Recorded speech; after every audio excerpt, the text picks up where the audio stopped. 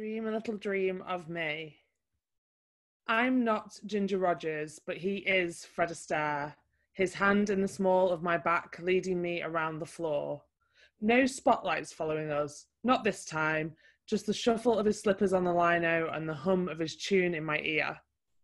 He stops me again and asks where she is. I tell him she's coming.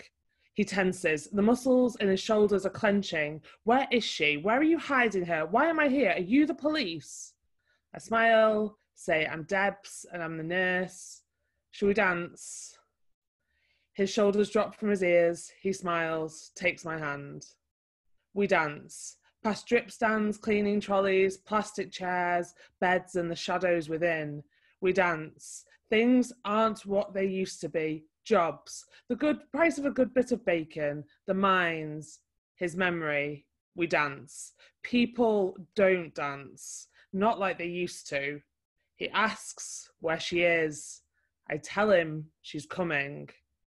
She hasn't danced with him for 5 years, will never dance with him again, and whilst he still remembers how, we dance. Thank you.